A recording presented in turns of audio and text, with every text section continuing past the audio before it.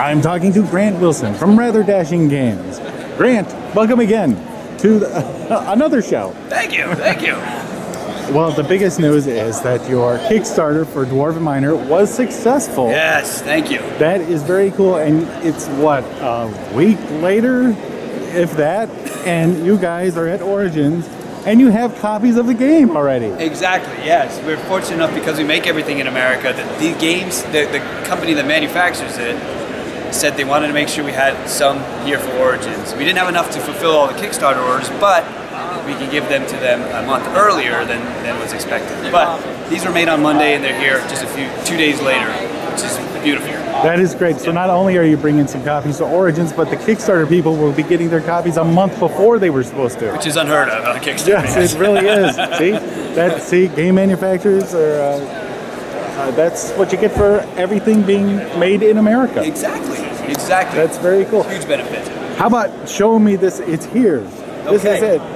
So, Dwarven Miner, we call it two-tiered crafting. You play as a Dwarven Miner, and you have patrons that come into your establishment.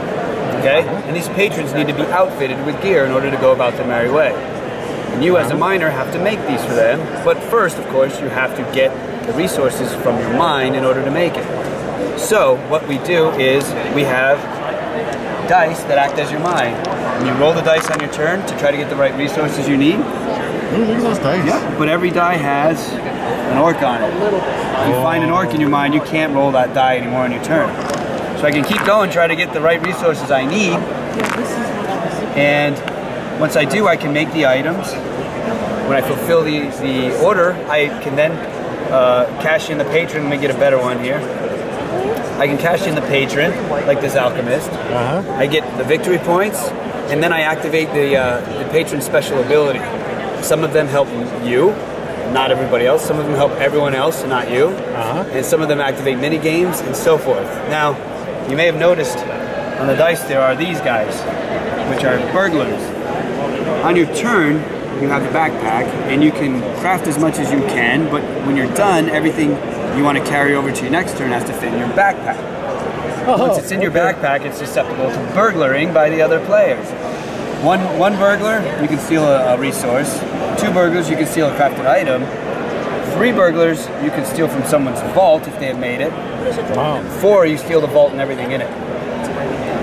Now, yes, there are some patrons there that can help protect you. There's a defender that you can protect your vault and can't be stolen from, but someone else could craft a rogue and steal kill the defender and then take your vault. So it's a lot of fun. That's interesting. It's got a little World of Warcraft in it. Yes, exactly. If you like to craft, it's a little bit more interactive and active than Catan, but it's definitely not Catan. Not that I'm comparing to it, but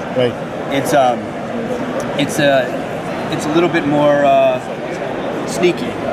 And there's good. Yeah, there's a subtle strategy as which patrons you should activate first, and so on and so forth. So the more you play it, the more you get these strategies. Now you can see the scoring track. There's a 30-point win.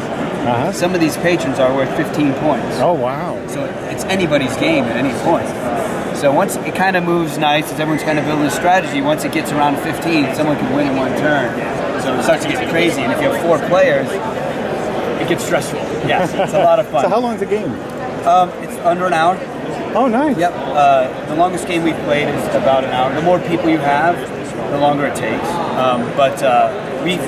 We wanted to be a 6-player game, and you can play this with 6 players. We've just provided enough backpacks for 4. You can play with 10 if you want. It's just going to make a longer game. Right, gotcha. But we have 6 expansions in the works for it already. Wow. They don't just add stuff to the game, they radically change the way you play the game. One is 2 of the players are dwarves going into the mine, the other 2 are orcs coming out of the mine, and they draw from different decks.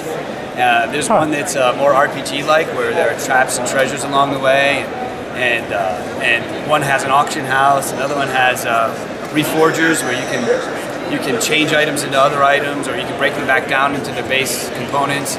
Really? So it's kind of like a little bit of a new game each time. Yes, and the next expansion will bring it up to full 6 players because there are elements in it that will speed up the game. Okay. But it's a little more cutthroat, so we wanted to start off with this and then be able to bump it up later on. So, yeah. Nice. And who did all this incredible artwork for this game? Some moron. No, it was me. Yeah, I did all the artwork. Mike did the whole game design. He's a pro. Yeah, that's Mike Ritchie over there. We have another 20 titles in the works that are bigger and better, but you got to do it fiscally sound. Yeah. Yep. So thanks to Kickstarter, this exists. So. That's pretty cool. So thanks to everybody who contributed out there. Thank you. All right, Grant. Thanks for taking a couple minutes to talk to me here. Thank you. Thank you. It's always good to see you.